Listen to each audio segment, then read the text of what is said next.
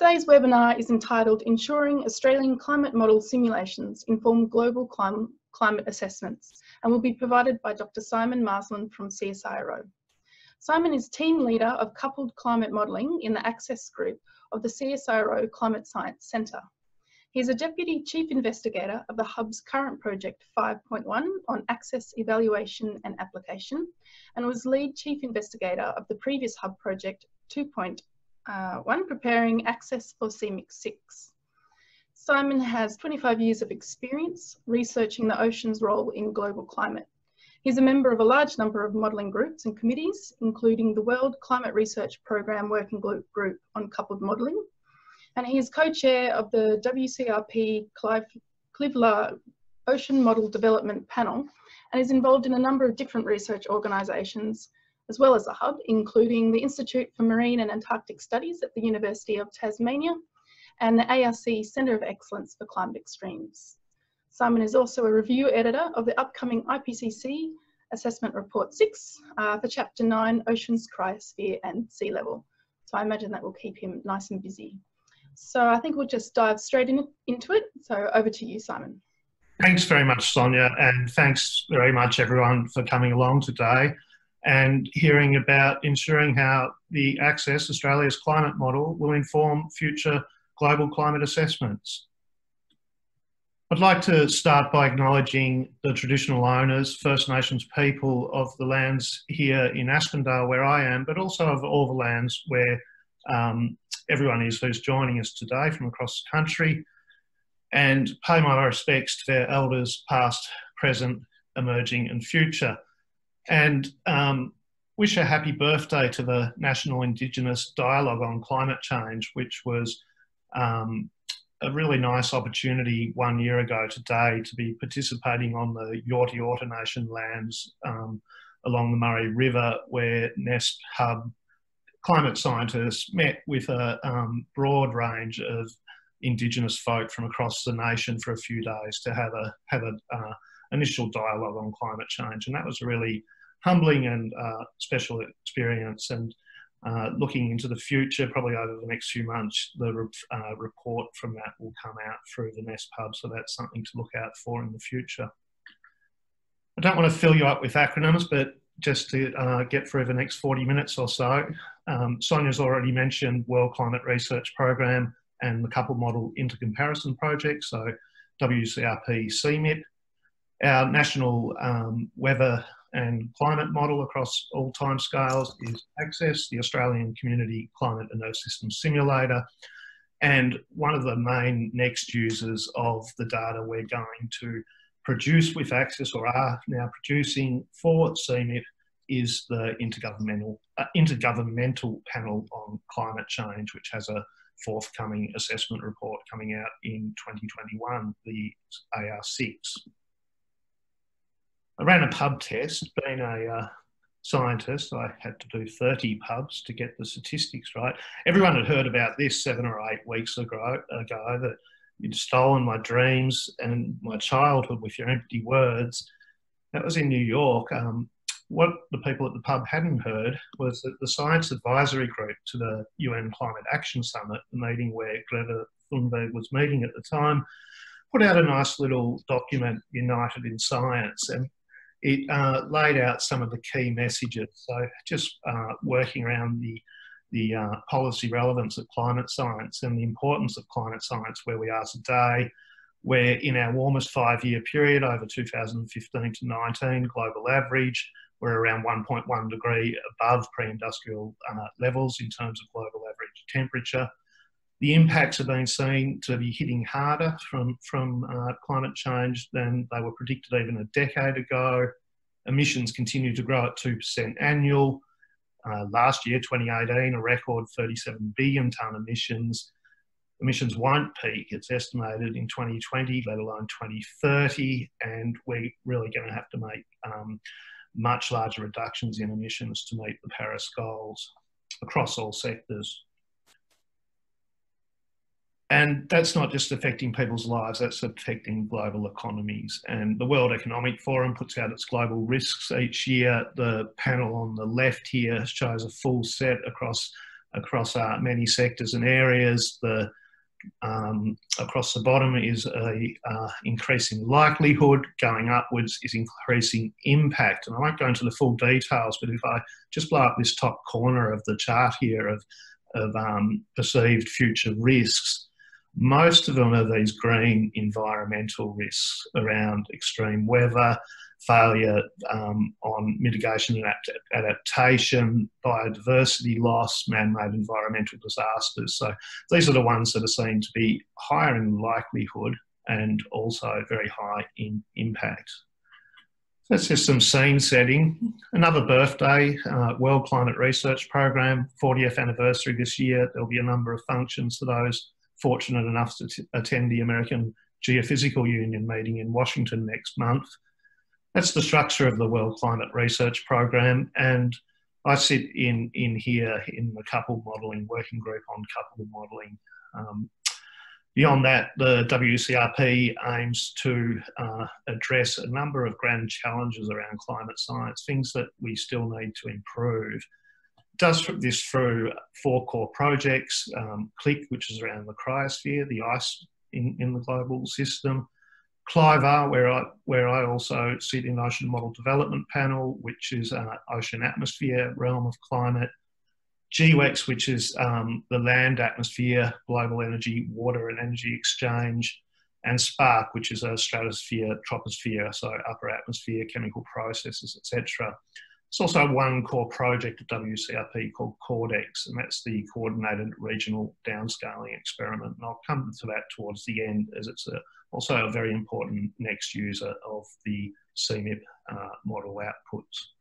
I thought it was quite prescient of Pink Floyd to produce a sticker in their late 70s album, Wish You Were Here, attached to Welcome to the Machine, which looks very similar to the modern CLIVAR core projects logo to me, but it has this nice kind of computational aspect to it, and that's where the modelling we do with Access really fits in, taking the science, putting it onto computers, running models and improving models and making predictions for the future.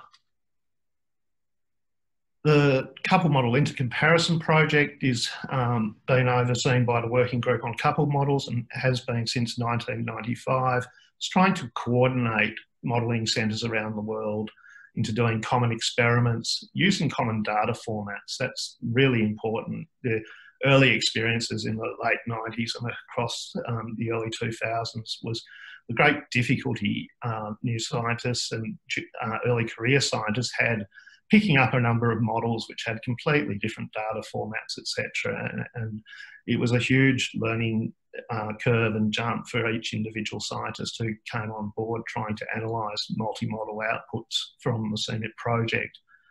And all the way along, we've had this increasing modelling complexity, which I show here. You know, starting off in the 70s, we had global atmosphere general circulation models, and by the mid-80s, land surfaces were incorporated into those. In the 90s, when I was starting out in science, was ocean and sea ice was being incorporated and coupled into these models, sulfate aerosols, carbon cycles and so on. We're getting up into atmospheric chemistry, dynamic vegetation in the land system now. Increasingly complex models, not because they're bells and whistles and more fun and include more people, but because as the science develops over the last 30 or 40 years of the WCRP, we really understand that, you know, a lot of these extra components play important roles in the climate system. In going about setting up CMIP 6, the latest phase, we've focused on 3 basic science questions.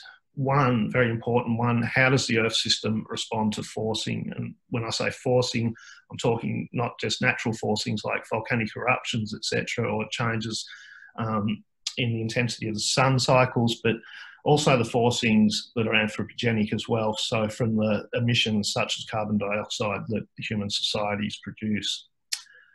A very important one is on the origins and consequences of systematic model biases. Models are models, they're not perfect, but they continue to improve, and we try through a project like CMIP, a coordinated project, to learn from the common experience of all the different models and modelling centres that participate. And finally, how can we assess the future climate change, given the underlying climate variability and predictability? And that climate variability could be things like the El Nino Southern Oscillation, going from La Nina years to El Nino years, which have broad consequences across the Earth, and it can tilt the global average plus or minus 1 degree either way, just in the natural variability. And then we superimpose on that the climate change. So understanding and assessing that. And recalling that the future is not certain, because what happens in the future depends on society's decisions around emissions, etc., as we go forward. The second level of guidance was around the WCRP grand challenges, and these were a community-driven, bottom-up attempt to really address what were the main deficiencies or areas where the greatest improvement could be found in the science. And they're around clouds, melting ice, which also has consequences for sea level, weather and climate extremes, water and how that affects the world food basket, regional sea level change and the coastal impacts, especially important for a country like Australia, where 85% of the population are living near the coast, the carbon feedbacks in the climate system, and near-term climate predictions. So that's around addressing what's happening in the multi-annual to kind of decadal timescale, which is kind of a grey zone in our prediction. We're very good now at numerical weather prediction, where we're forecasting the weather and even the seasonal out to a few months. We're pretty good at forecasting future climate, we believe, and in between there's still quite some work to be done on the near term. So those 3 questions and 7 challenges were put out to the community in terms of model intercomparison projects, which would be included in CMIP. And basically, we were looking for model intercomparison efforts that, one, addressed at least one of the key questions and at least one of the WCRP grand challenges, but also had community support. So a number of groups had to commit to actually participating in the MIP, 8 groups, and to get them approved to be actual model intercomparison projects for CMIP 6, at least 3 groups had to do a demonstration project and publication showing the viability of the experiments that they were proposing. And out of that effort, there's a special issue of geoscientific model development there that documents all 21 of the model intercomparison projects that got up, and also the forcings that are used, especially in the scenario experiments and the historical experiment, the various forcings. So there's a wealth of information in the literature sitting behind this work. That's the iconic kind of schematic of what CMIP 6 now looks like. And the deck at the centre of that is the diagnosis, evaluation and characterisation of Klima, which is German for climate. And this basically defines an entry card for a modelling group such as Access to enter into CMIP 6. The deck itself is 4 key experiments. There's an atmospheric model intercomparison project over 1979 to 2014. So from that, you prescribe sea surface temperatures and get some idea of how the atmospheric model is responding, and directly comparable to the real world over the satellite era, where we have relatively good observations in the modern era. There's a pre-industrial control simulation of 500 years, which is a baseline run at 1850 kind of environmental conditions, a 1% per year carbon dioxide increasing experiment, and an abrupt 4 times CO2 experiment. Those last 2 experiments are kind of highly idealised and quite strong changes, but they're designed to investigate the sensitivity of models to change. The other aspect, if you want to enter a model into CMIP 6, is to do a historical simulation over the period 1850 to 2014 with defined forcings, and run that model out. Do those 5 simulations, do the data processing, follow the conventions, and that's an entry into CMIP 6. Around that lies the 21 model intercomparison projects, the MIPS that I've already mentioned. And that process is well underway and going, and many groups are submitting to it around the world. The CMIP6 controlled vocabularies are an attempt to publish the output from these models in a very defined way that allows us to analyse them in very systematic and easy manners. And if you start interrogating the controlled vocabularies around CMIP6, there's various variables defined there, such as the activity ID. You find the ESCC 21 model intercomparison projects. You look at the institute ID and you find there's 48 centres or consortia involved, including CSIRO ARCSIS, the Australian Research Council Centre of Excellence for Climate System Science, which is the new Access Coupled Model version 2, and CSIRO as an individual institute for our Access Earth System model. Look at the source ID and you see that those 48 centres have submitted 124 individual models so far into the process. You look at the experiment ID and you see, in addition to these 5 entry-level simulations I spoke about, that the MIPS themselves added to that give a total of 299 defined experiments. It's the most comprehensive, coordinated climate modelling experiment ever conceived. Of those 299 experiments, 104 or so are tier 1, so important ones. So you don't have to do them all. You have to do the entry level to get a model in there. Then you have a choice for each centre of which of the MIPS you're going to contribute to. It's expected by going out to those institutes and surveying them about what their intentions are, that CMIP6 is going to produce around 20 to 40 petabytes of data, which is absolutely huge. It's orders of magnitude above the previous CMIP5, which was magnitudes above the previous CMIP3. So we're really starting to enter into the high performance data, big data space. It's not quite on the scale of large satellite projects, which are more around 150 petabytes, or the Large Hadron Collider, same around 150 petabyte, but climate science is really emerging into this big data area, which provides further challenges for us.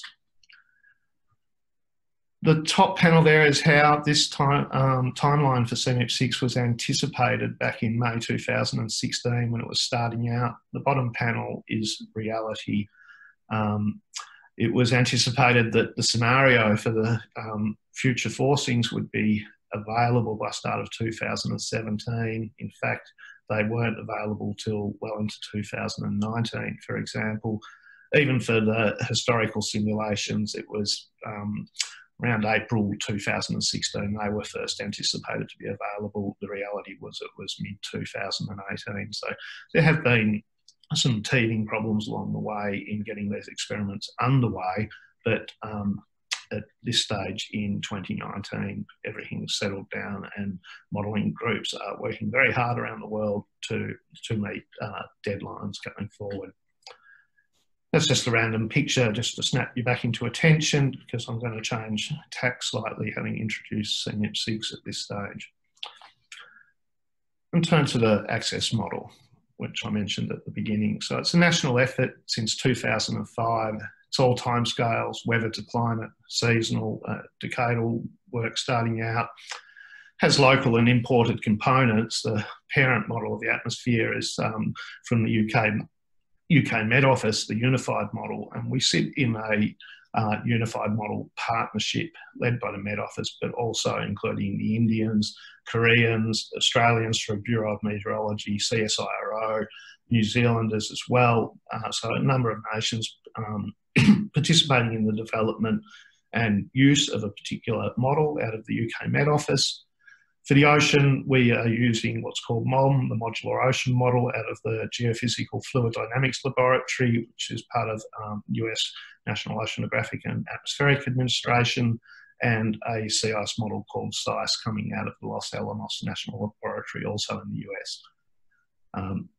There is atmospheric chemistry also coming out of the United Kingdom, and excuse me, some particularly Australian components, the land surface, the cable model, the ocean carbon cycle, WOMBAT coming out of the Hobart group at the CSIRO. It's been strongly supported also by the NESB System and Climate Change Hub, the development.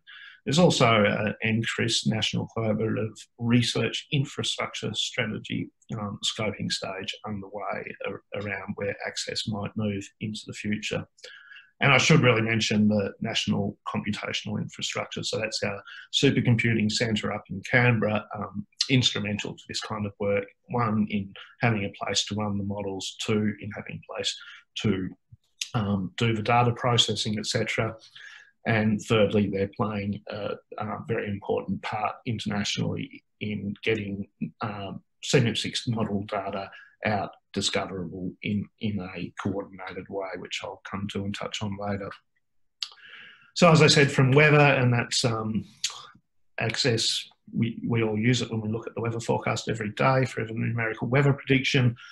That's this morning's prediction for later on this afternoon. It's going to be hot in the north and the west, and there'll be implications for that, and right out to climate. So that's the CMIP5 for a low emission scenario, looking at what the world might look like at the end of this century compared to a high emission scenario. And I'm showing global surface temperatures there. So we have choices to make around our emissions as societies, and we have some understanding of worlds that we're heading towards, depending on those choices.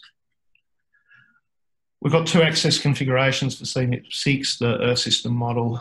It's based on our CMIP5 model, access 1.3, but very importantly includes this extra complexity around the carbon cycle and the carbon exchanges between ocean, land and atmosphere.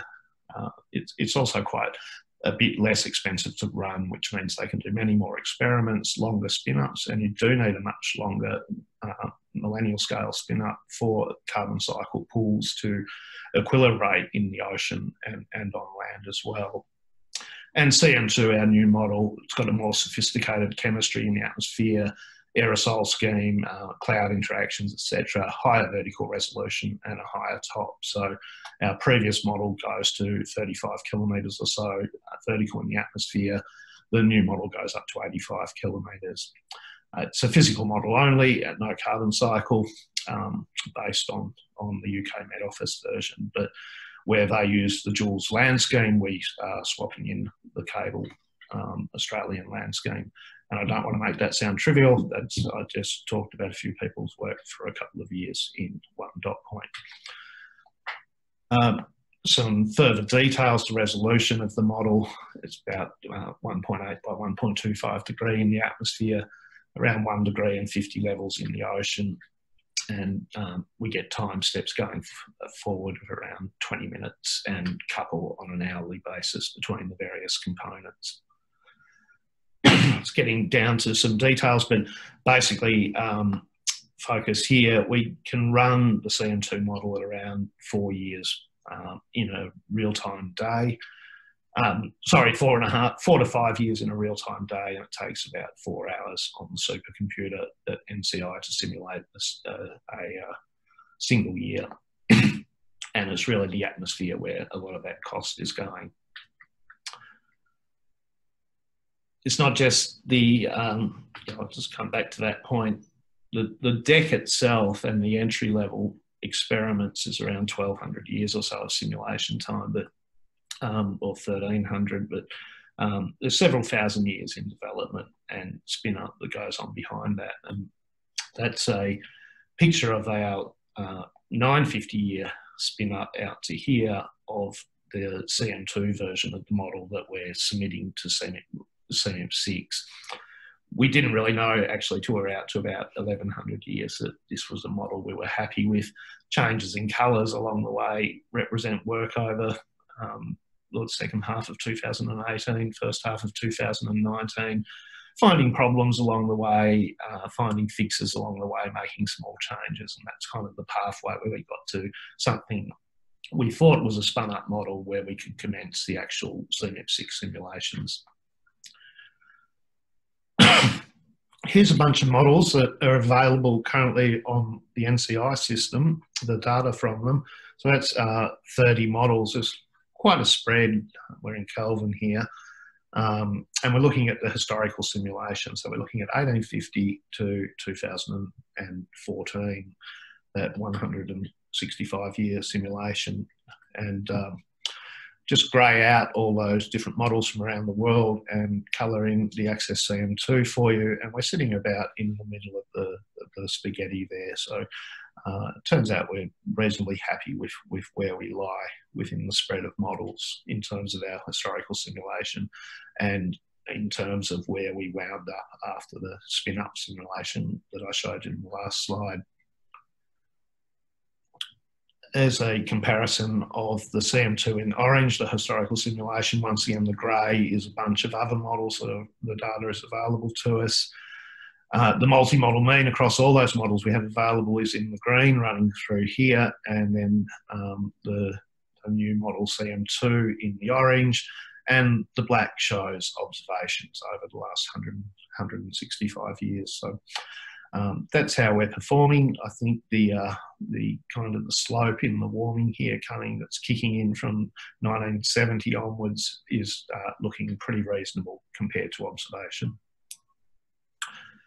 Then you throw humans into the system. We have choices, and importantly, because of a project like CNIP6, we have informed outcomes. We have some idea of what our choices in terms of emissions will mean in terms of the future climate.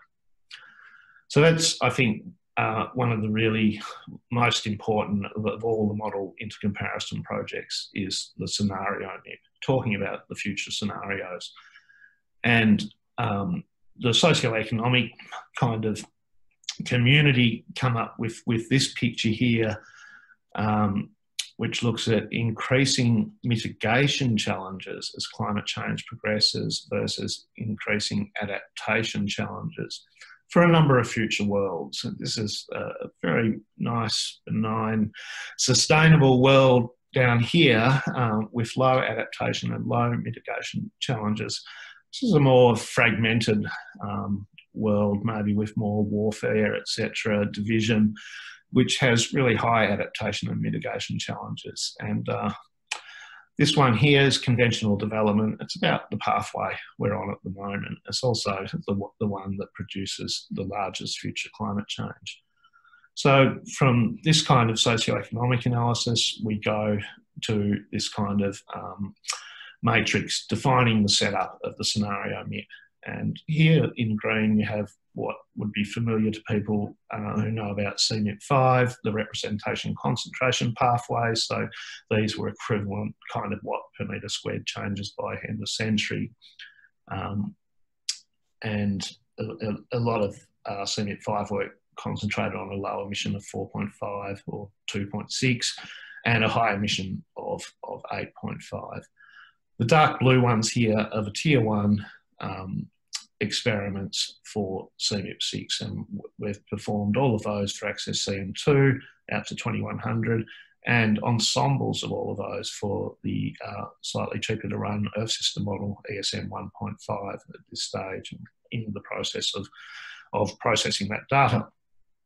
That's the experimental design. That's the corresponding emissions that go with that. So this was the historical, which was prescribed for the experiments based on what has been emitted in the past, and then these are the 4 tier 1 scenarios going forward. This one, the 2.6, requires a real reversal in our emissions going forward. Quite dramatically, we tend in the past to be tracking along this world, and it still seem to be in the higher emission scenarios. And these are the CO2 atmospheric concentrations that those emission scenarios are expected to lead towards in the future. Future projections from some of our simulations, and we have the CM2 in solid and the ESM 1.5 in the dashed lines here. Running up through the historical from 1960 up to 2015 when the scenario simulations commenced, and then running forward. And here I show you global average temperature change in degrees Celsius or Kelvin. So you can see that the CM2 model in all cases is quite a bit more sensitive to changes in CO2 emissions and exhibits a stronger warming than our Earth system model version. Just pause there, give you a breather, and see if we can run a little movie of how things went. And I thank Roger Bodman from University of Melbourne, who sits at the Aspendale lab with us here through the NESP ESCC Hub for producing these this is our latest CM2 process quality control data, just about to be published, and we're looking at annual changes in the average air temperature relative to 1850 to 1890. It's already jumped through to 1969 there, but I'll just let that run forward for a moment. Coming up through present day and climate change kicking in. So by around there in 2040 or so, you see the low emission scenario, which was the 2.6 in this video, and the high emission, which is the 8.5, just starting to, well, this one has, the high emission exceeded the thresholds for the Paris Agreement. So it's not something that we might expect to happen in the far-flung future. It's something that's happening in 20 years or so from now. And, you know, if you think back 20 years, I was a postdoc in Germany. It doesn't seem so long ago. Project forward 20 years, I'll probably be a retired old man, but it's still not that far in the future. And you know, that's where we're hitting exceedance of the Paris 2 degree. It's actually, if I could step back, but I don't quite have the functionality on this animation as it is on my laptop, but you know, we exceed the 1.5 by around 2030 or so in both cases also. So just continuing on out into the future, and the high emissions in particular is quite a scary world. Just stop it there, otherwise it will disappear. Just to get some sense of what's happening, the changes over land in CM2 and high emissions above 6 degrees for most of the globe. The low emission scenario, which is you know, going to be very challenging to achieve, is going to require considerable international cooperation, still looking like quite a changed world there, but certainly not as dramatic as what's happening over here. So let those play out. And similar for Australia, I guess just zooming in, the department through NESP gives us a very strong focus on what's happening in Australia. It's maybe if your eyes were drawn to very dramatic changes in the Northern Hemisphere or Arctic, then you can see, you know, here locally we're also going to be having considerable challenges according to this model. I'll just make that go away and jump back over here.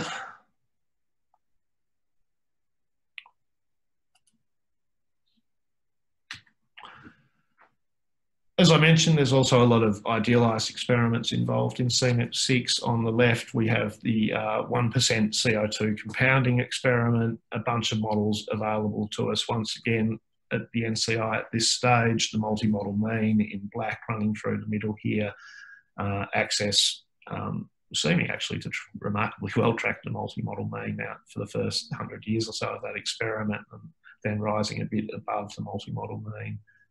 This experiment over here is an abrupt 4 times CO2, so just at year 0, years 4 times CO2. It's like banging the model with a big sledgehammer, and in terms of CO2 emissions, and getting a real sense of the reaction to that. Once again, we see CM2 is a little bit more sensitive than the multi-model mean. And in general, this spread of models is actually going up into a much higher range than we typically saw in CMEP5 models, which I'll come to hopefully if I keep moving. Why we do, or one of the things we get out of this 4 times CO2 simulation, is an estimate of the equilibrium climate sensitivity of the model.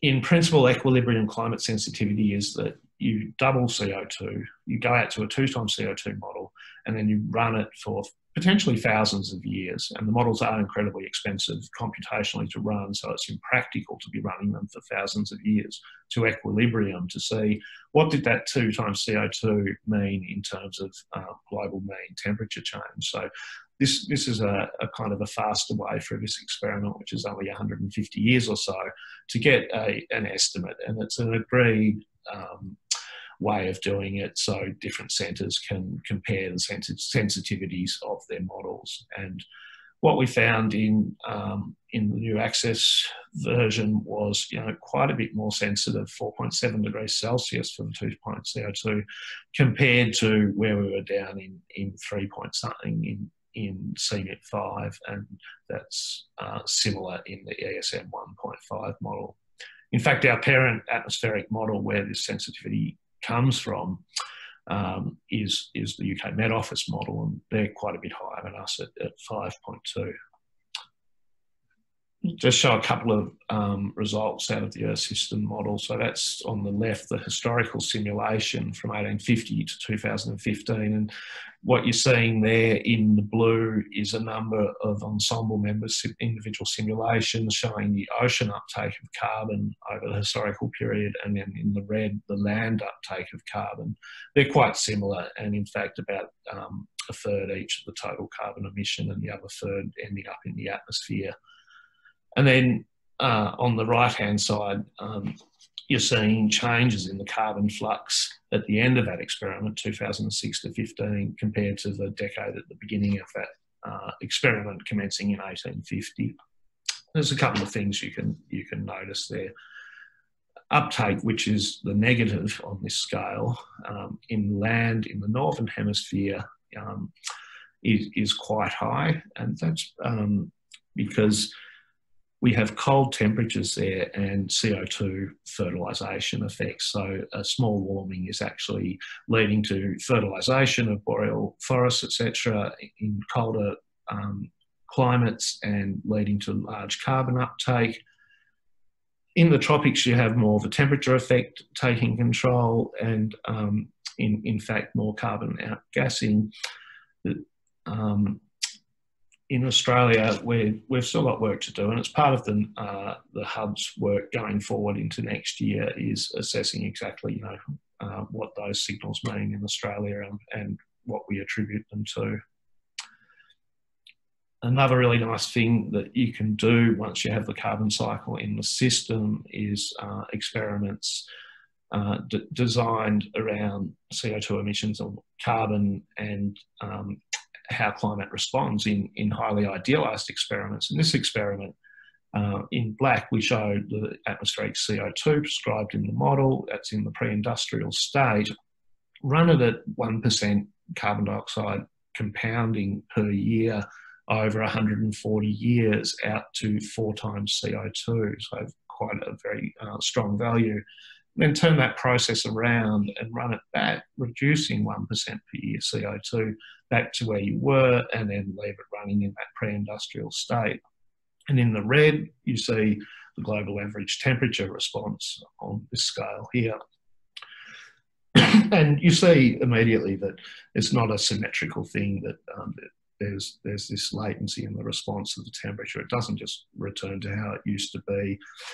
And the reasons for that are around rates of, down here I show ocean uptake of carbon. So as soon as you start to increase it in the atmosphere, the ocean wants to draw down carbon into the deep ocean. At the point where you change the sense of the experiment, change the sign on the carbon, the ocean immediately starts outgassing carbon to the atmosphere again. The land's a little bit more complicated in how it responds, but it's basically those fertilisation versus temperature effects playing out that I mentioned on the last slide. And congratulations to Tilozine, who had a paper around those reversibility experiments with the Earth system model published yesterday. So in summary, some of our highest priority simulations are complete. We're looking forward to doing further analysis on this. And we'll be doing extra ensemble members and some of our lower priority simulations over the course of next year on the new supercomputer at NCI called Gardi, which is just has come online. And I want to say we're very grateful to the NCI for the ongoing support with the computation, and very much particularly now with the data publication. So getting our stuff out onto the Earth System Grid through their Earth System Grid node, that makes it discoverable to the global community. It's really important for uptake of the results. So very grateful to NCI. Happy birthday, Gardi, born today, the 13th of November, 10 times more powerful than our previous computer Ragen, and part of the National Research Infrastructure for Australia through the Research Infrastructure Strategy. Yeah, I think all of us in the supercomputing community in this nation are really grateful for the support of NCI and the support to NCI. And that is the Earth System Grid Federation across all nodes, so Australia delivering directly into this project, which fully supports the CMIP. It's how we get our data out, it's how we share it across the community. There's a lot of infrastructure involved, so thank you, NCI. There's a huge amount of work behind. I'm not going to go into the details of it, but when you make sure you have a very controlled environment that's search-friendly and usable and compatible across models, there's a whole lot of steps involved in there, and it's a lot of work. So, yeah, I extend that gratitude. Couldn't give a Hub seminar without talking about next users, two really important ones. CORDEX, Coordinated Ocean Regional Downscaling Experiment. You can see a whole lot of high resolution downscaling experiments around the world going on by various groups there, including the Australian ones here, predominantly picking up on CMIP models to force those simulations, but at much higher resolution. And they also share data from that internationally and publicly available through the Earth System Grid Federation. Australian projections, which feed on those efforts. So we had climate change in Australia in 2015, targeting Australia's natural resource management regions, and going forward and led by NESP researchers and a lot of participation across the Australian community. Next gen projections coming forward, looking forward to. So that's going down to the finer scales from the SAMP6 data. The other big next user in the policy space is the Intergovernmental Panel on Climate Change, which has put out a number of special reports recently, but of particular interest for CMIP is this one, the Assessment Report 6, due in April 2021, already well underway in its planning, implementation. The first order draft went out earlier this year. It's gone through expert scientific review. We're all going to lose Christmas producing a second order draft by the 12th of January. These deadlines are immutable, so the late CMIP 6 is not really helping in this process. In fact, papers need to be submitted by the end of December to be accepted in the IPCC AR6 process.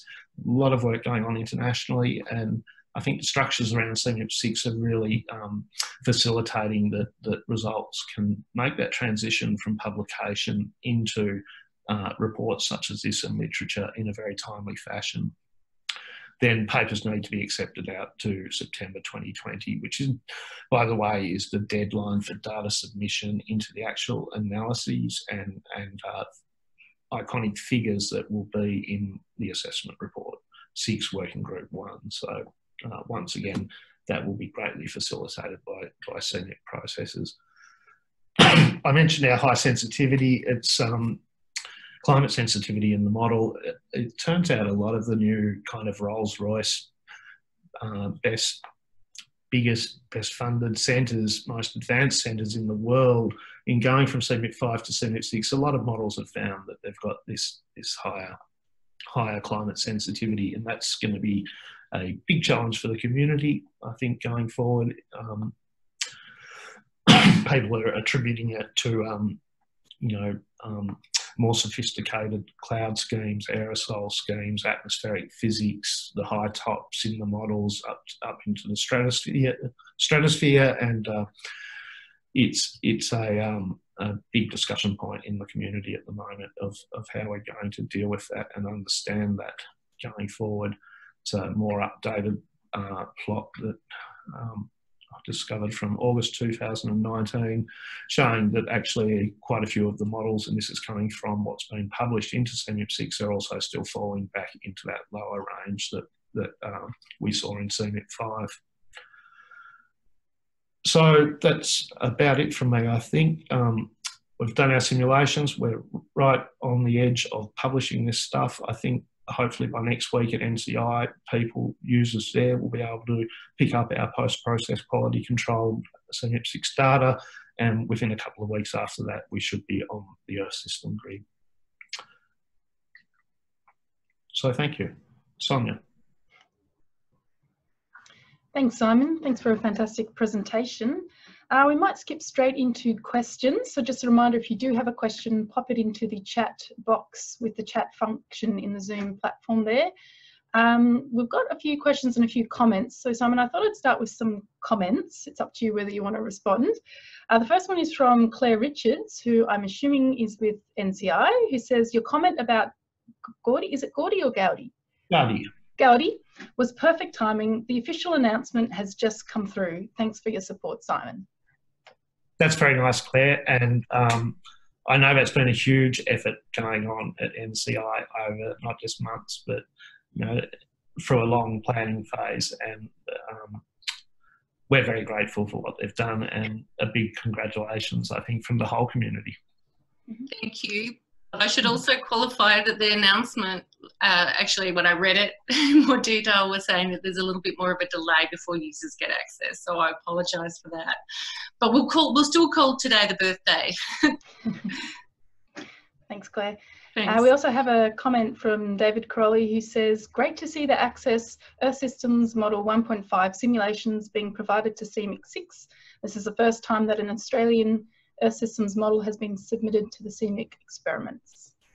That's fantastic, and I'll make one comment there, David, that that was really possible because the NESP Hub work on CM2 provided all that extra support quite easily for the post-processing, etc., to facilitate that. So I think they're a really important next user that have benefited from the work that we've done through the Hub project. Fabulous. Right, we have a question from Roger, who asks, is CSIRO participating or going to participate in Cordex 2? My understanding is, well, I don't know. I believe so. There are plans to do next-gen downscaling experiments, which would be Cordex-style experiments, I believe. Yep, that was my understanding too. And we have another question from David, who asks, Simon, the simulation for RCP 2.6 shows global warming in 2100 well above 2 degrees. Is this a sensible simulation to use for that emission scenario, given that it exceeds the 2 degrees warming target from the Paris Agreement? We develop the model, we take the prescribed forcings, we run the simulation, we show the results. So I think it's a sensible approach. The model is quite sensitive, that said, but yeah. Okay, fabulous. Zhubing also has a question. He asks, how many realisations will be run for future scenarios?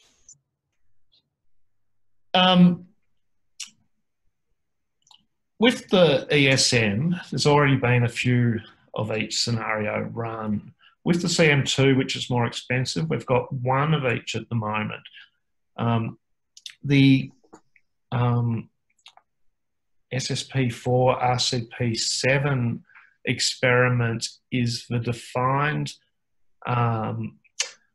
ensemble multi-member experiment to groups that have limited resources. If they were going to focus on one particular scenario, it's the RCP7 is the recommended to do ensembles on.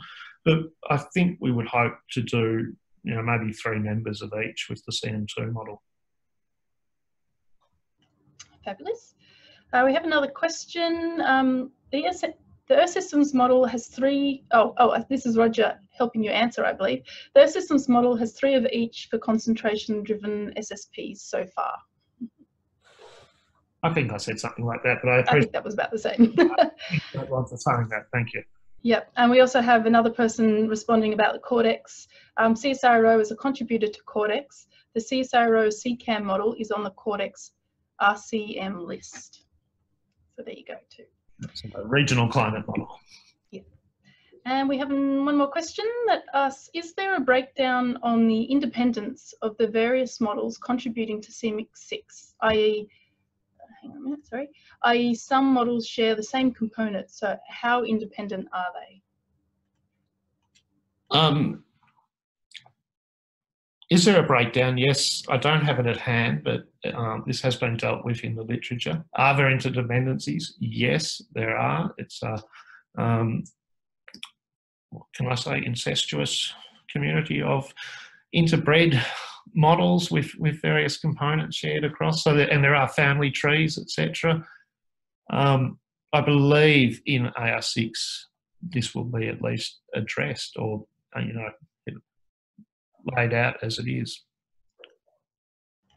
Okay, thanks. And you mentioned the big data issue that's coming up for the climate change science community.